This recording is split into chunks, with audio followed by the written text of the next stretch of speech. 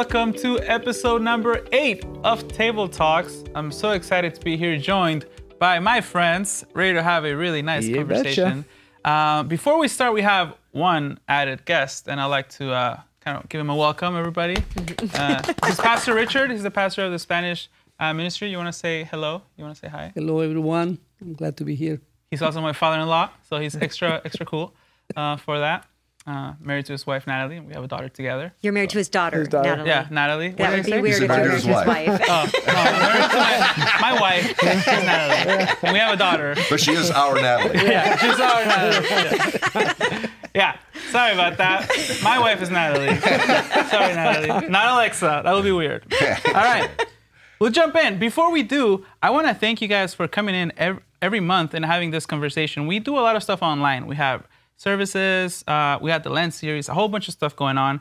And at church on Sunday, when people come up to me, they say, thank you for the online stuff and Table Talks. They always mention Table Talks. That's awesome. So that's pretty cool that people are actually watching and enjoying it and getting to know you guys and getting to learn a little bit. You know, we all are learning together. So that's pretty cool. Shall we jump into our first question? And this is the first time this has happened. We have a very specific question for a very specific person here. It's for Pastor Ken. And I'll say the name because I'm sure she would appreciate it. Joanna is asking, Pastor Ken, how long do you look at yourself in the mirror at Starbucks when you go in to get your refresher? I would first of all say that Joanna Barrio is steeped in sin. She is steeped in sin with this question. But Joanna, long story short, as long as it takes me to look in the mirror and think, how much longer do I have to put up with Joanna Barrio? I kind of stare about that long. And then I so that's my short answer. Great answer. Moving on to our first real question. If you could trade places with anyone in the world, maybe living or dead, assuming that person will still be alive, right? Somebody cool, who would it be? My Bible character would be someone like Paul or Peter to experience Jesus. I thought about this possible question today, and I thought I'd like to be Pastor Richard for one day because I would like to speak Spanish fluently and understand it. So I pray that one day I'm there. So I would like to be Pastor Richard for one day. I speak Spanish fluently too. I want to be like Pastor Richard. Oh, yeah. That's fair. I think my answer is somewhat similar because my first thought was I would like to trade places like with Natalie Grant or Carrie Underwood, somebody who has an incredible singing voice, and I can just belt praises to God and not worry about what comes out. I know that in heaven. Do you worry about what comes out? I do. When I'm singing, it's not beautiful. So I would love to be able. I always say, when I get to heaven, I am going to sing beautifully. There you go. That's going to be something. Yeah, good answer. I would take over leadership of the Dallas Cowboys for Jerry Jones. There you go. He's the GM and the owner, and I'd make some moves. That's what I did. Make some stuff happen. And we would win next year. That's right. Looks like you've thought about this a lot, quite a bit. Since I was 5 years old, actually. Yeah. How about you, Mariano? Pastor Richard, what would you say? I will say Messi. Yeah? Yeah. Play some soccer? The greatest soccer ever. Because I want to feel how it feels like to play soccer, like to be the best ever. So, yeah, play for Barcelona. That'll be the best day. If I have to change, be Pastor Ken. We can. I'm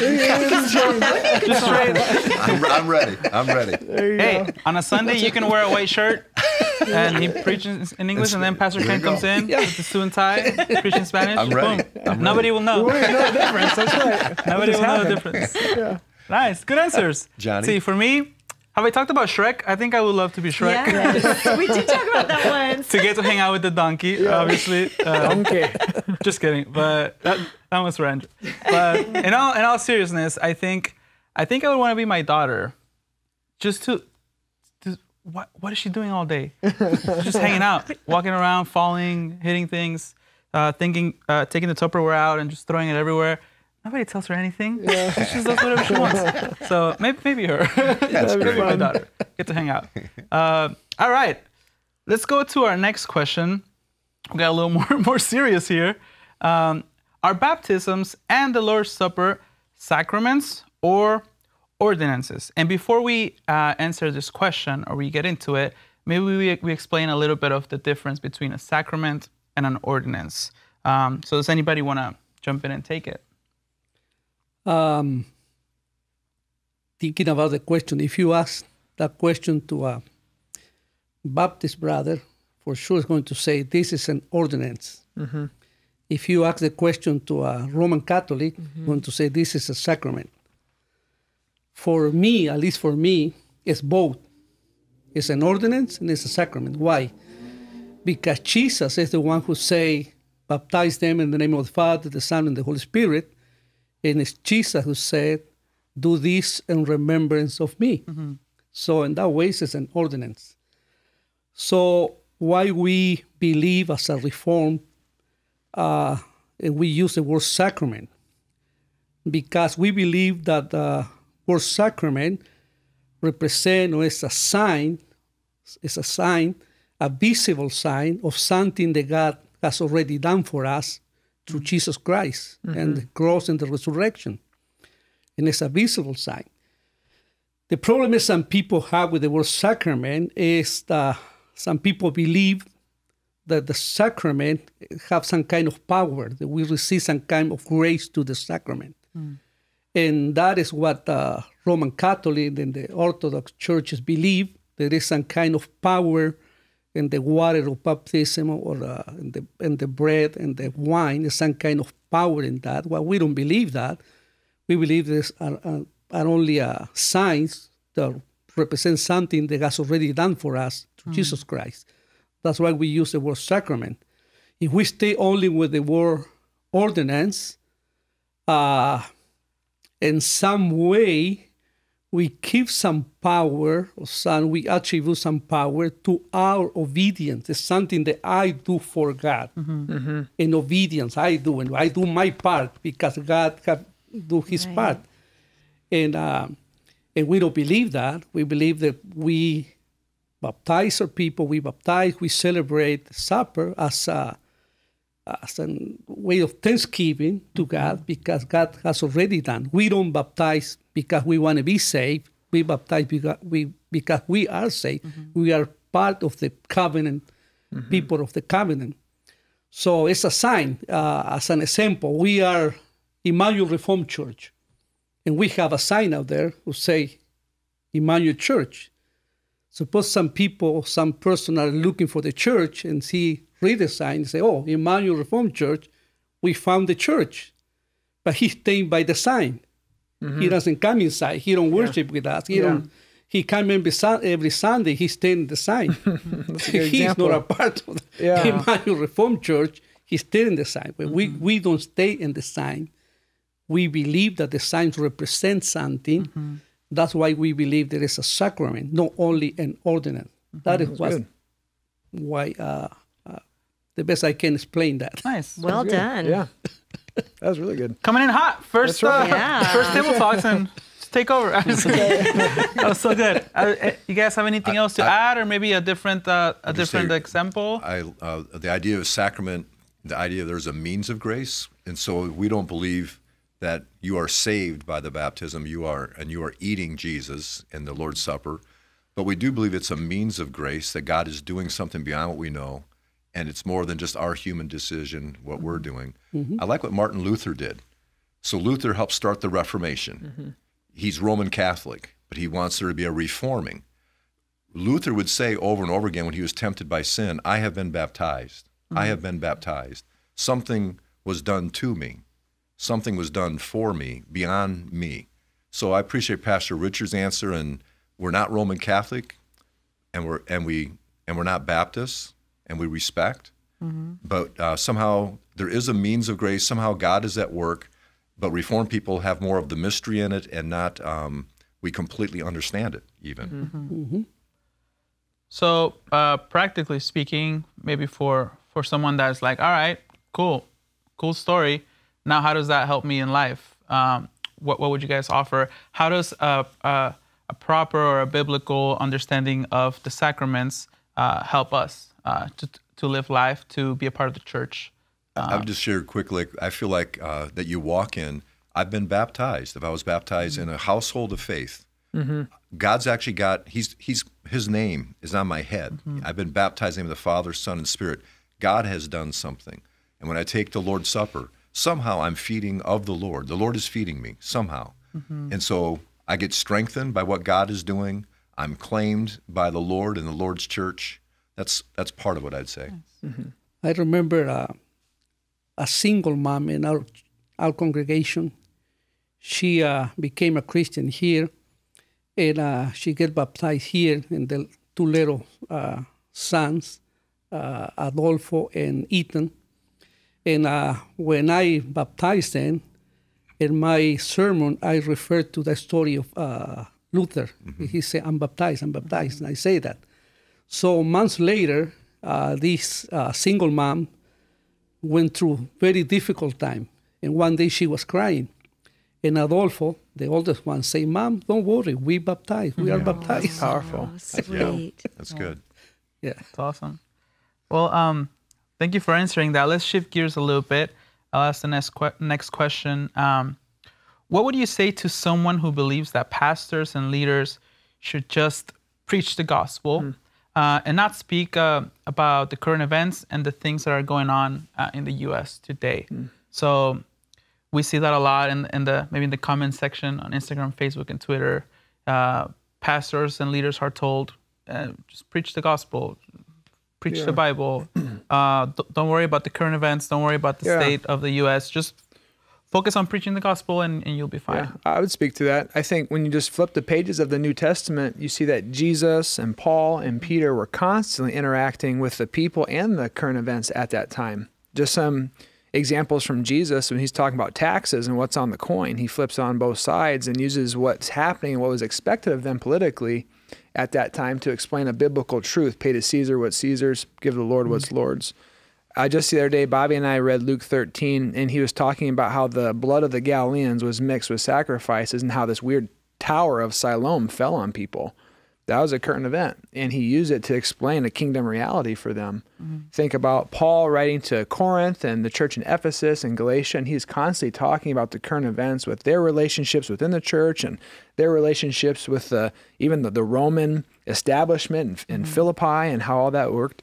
So I think, if you took out the current events from the Bible, I don't know how much would be left, actually, when you look at Jesus bringing the repentance and the believing into where these people are actually at. And I think when you look at the Bible, you just see constantly God coming down and meeting people in the midst of their mess, which is oftentimes current events. And so I'm grateful that that's the case for Scripture, and I think that's still the case for us today, is where the repenting and the believing in Jesus Christ alone, but it infiltrates every culture. Like Christianity is not just for Mexico or the United States. It's infiltrating current events all over the world. Jody or Mariano, anything you want to add? I would just say, I think, I know that our belief in God, our walking with Him impacts the way we live, and we live in this world. And so we're a part of what's happening in the world around us. And our belief in Jesus Christ as a Son of God had better impact the way we live. And so I think those two go hand in hand. So it's just what you said, Klarc. I mean, we see it in the Bible, but it absolutely is relevant today. We need to be looking at the whole big picture. So I think it's good. I would say one last thing I would add too, though, is when you look throughout history, there seem to be trends of different fads and things that are exciting at the time. One of the things that obviously is constant and continual forever when it comes to the preaching the gospel is the good news of what Jesus Christ has done. And I think getting to that in the midst of whatever language or country you're in, there's only one way in which someone is saved, and that is the death and resurrection of Jesus Christ. And so I just celebrate that is able to infiltrate. He is able to infiltrate all situations, all languages, all geographical places, and bring the good news. Something I would just add is that when you read the Bible, a really unique thing began happening. They first were called Christians in Antioch because all these races were now together in the one body, and it was shocking. And the outsiders called them Christians because the Black, Latin, Jewish, Greek group was together. How did they make that work? And then in Stephen's, the story of we need to get some new deacons here, because the widows from the Greek background are not being cared for. That's a good example. The Greek and like, okay, how do we make this work? And so when you gather and you're in Paramount, and your church becomes English and Spanish and Nepalese and older and younger and white and black and brown and police officer and the whole range, then you've got to talk about things, and then you have to keep coming back to the heart of things is we all are people who need to repent and believe in Jesus Christ, follow him, and by the Spirit be changed, but address things humbly and learning from each other, because we are not an all Dutch, all Latino, all black, all police church. We are not.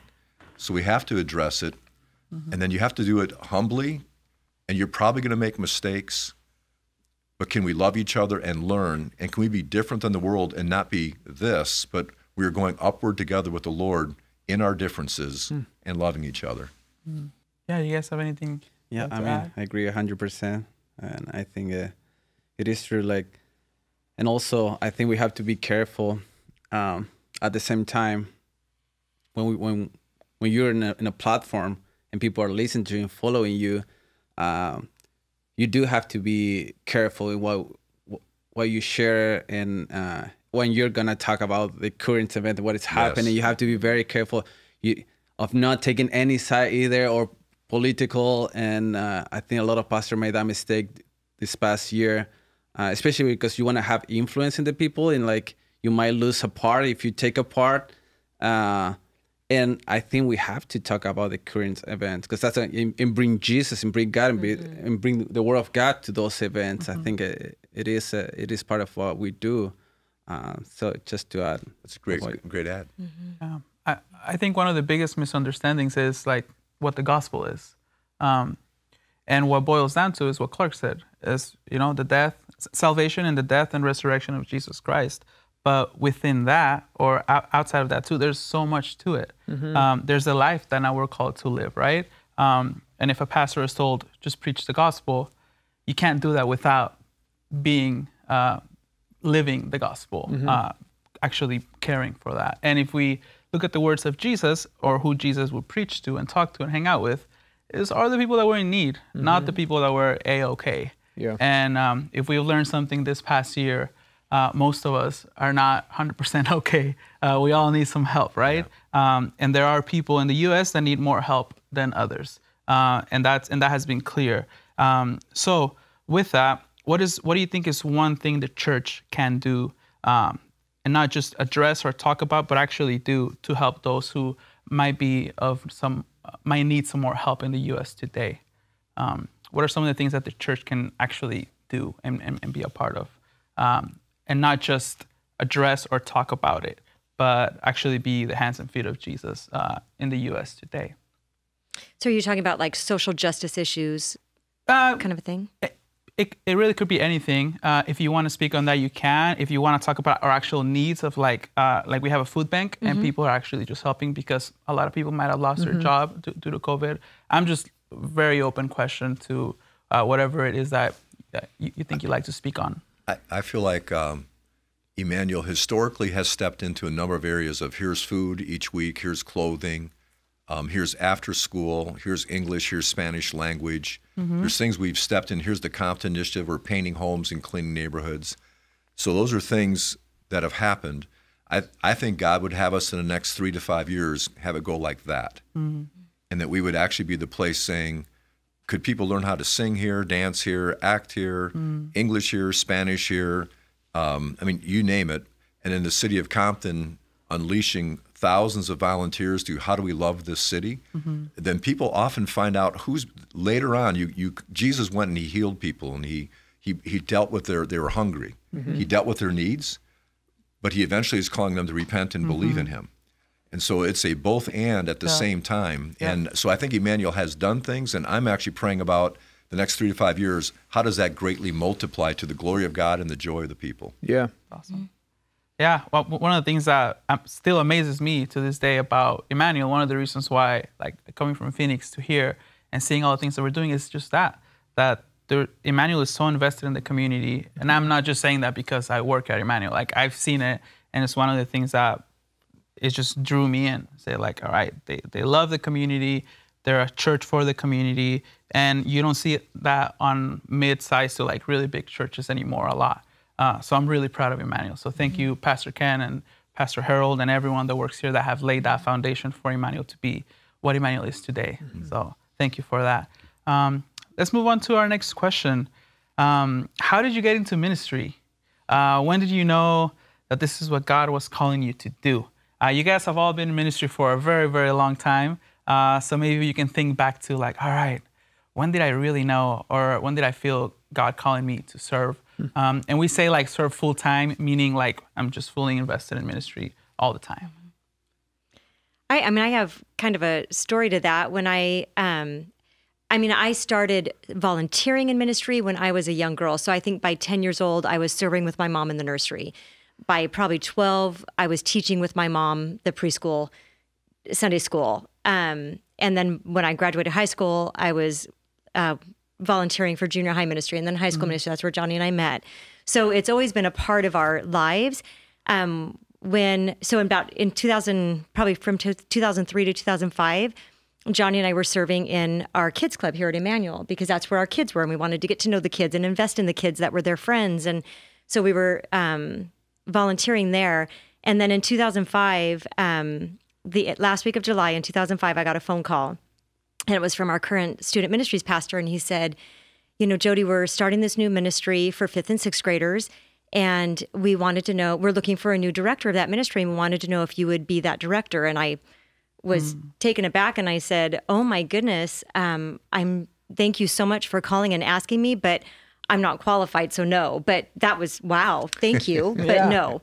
And he said, great, that was the only answer we wanted to hear, because if you know you can't do it, then you'll trust God to do it through you. We'll call you in a week after you've prayed about it. And I hung up the phone, and I thought, I said no. I don't understand what just happened. And so Johnny and I prayed about it for a week. I was wrestling. It's not out of humility that I say I wasn't qualified. I was not qualified to do the job. So like, how do you say yes to that? But something in me couldn't say no. It was God that was just wrestling with me in my spirit. And so we kept praying and we kept praying. And in fact, we had gone on vacation with my parents. I did not tell my parents because I did not want them telling me to take the job because I knew I wasn't qualified. How do you say yes to that? So we got home. Before I could give a phone call, they called me and said, hey, we're doing a pool party for the kids. Just come, bring your family. Just come, no pressure. And so I have a fun story of God speaking to me in that, but I'll tell that another time. But long story short, I could not say no, and so I said yes. And I was concerned about being unqualified. I was concerned about the price my kids would pay. They were young. The price they would pay for mom going back to work at that season of their lives. I will get emotional. I cannot tell you the blessing my family has received because I said yes to God's call. And the way that our family has stepped into ministry, and they don't know any different than that. And so the first couple job changes, I said no first, because I know I was unqualified. I have never taken a role at Emmanuel Church that I was qualified to take. God will equip you to what he has called you to do. And so we have to pray about it. You don't take something out of pride. You don't move into something out of pride. Then you're setting yourself up for failure. But if God is calling you to do something, he will equip you to do it. And I am a perfect example of that. That's awesome. Thank you, Julie. That's my story. That's really good. Mariano? Yeah. Okay. My parents were doing full-time ministry when I was a kid, so I already knew since I was a kid, I knew I was going to be involved in ministry full-time. And when I was 17, after high school, I started, and since then I've been involved in ministry, and I love it. There was like in Argentina, churches, they cannot, not even the pastor, they cannot support the pastor. So you have your job and you do ministry full-time. That's how it is. So it was season of my life what I will do just a normal job, like a office job, and then to serve at the church. And I just hated every second of it. Like being in a normal job, I knew that wasn't my place. Like, so I would love when I doing my job at church, but then I would hate my normal Monday job. through Friday job. So now that I can be full-time in it, it's great, and I love it. It's what I always wanted to do. So yeah, I started when I was 17, and so more than 20 years now. Wow. Wow. Cool. I know, crazy. You just gave away your age. So yeah. Richard? Pastor Richard? I don't think I remember, or I can say this is the day when God called me to ministry. What I remember when I was 18 years old, I gave my life to Jesus. And since that day, I started serving in church all the time. When I married, my father-in-law, he was the pastor, and then he, few months after we married, he started a church, the first Hispanic church, his first Nazarene Hispanic church in Toronto, Canada. Oh, wow. So we went to help my father-in-law, and I work all the time, full-time in churches, teaching Sunday school, doing so many things. And one day, 2-3 years after, I was in church, and the superintendent at that time came to me and said, "Richard, I need you." And I said, "Where you need me?" "I need you. We have a church in Brampton, Ontario. The pastor is not there anymore, and I need you to go there." And I say, "Oof." And I say, "Oh, well, let me pray. Let me ask my wife." And my wife say, "No, we don't go in there. We're okay here." I say, "Well, okay. You the boss." So a few weeks later, I came early from work, and I started cooking, and few minutes later, she came, and she was crying, and I said, what happened? Why are you crying? Somebody crashed the car or something?" And I said, no, God speak to me. We need to go there. Wow. We need to go there. So God's the boss. We went. Yes. So we went to that church. Was a church where the pastor make a big mistake. He fall in adultery and all that. So when we get there to pastor the church, was few members left, like 6 or 5 members, old people. Oh, my. And I remember one old man from Peru called Zacarias. Zacarias looked at me and say, "I don't know if you can fix what the other pastor messed up." And the other pastor last name was Caballero, like my last name. Oh, really? And he said, "I don't know if one Caballero can fix what the other Caballero." I said, "Well, thank you for the encouragement." Yeah, no kidding. It worked out. Welcome to church. First day on the job. So, and since there, the first 2 years, I have to work full-time because the church doesn't have any money to support. So I have to work full-time for 2 years and full-time pastor, like you say. And after 2 years, the church say, "Well, pastor, now we can bring you full-time." So, and at that time, I talked to my wife and I say, "Well, I need to decide what I want to do. I want to continue with my company, or we pastor." And so we decide just to pastor, and I sell everything. And I'm glad you did. Yeah. Thank you, Lord. Klarc?